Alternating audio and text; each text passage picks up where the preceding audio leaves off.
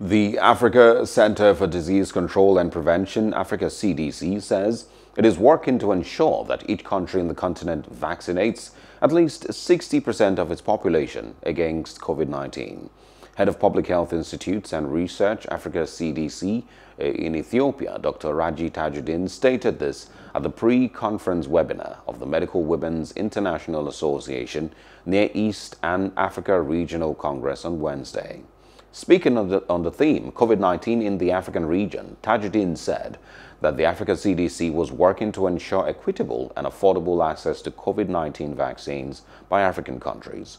He said that the Africa CDC had helped in securing 270 million doses of COVID-19 vaccines for African countries and currently working to secure additional 300 million doses. Hello, hope you enjoyed the news. Please do subscribe to our YouTube channel and don't forget to hit the notification button so you get notified about fresh news updates.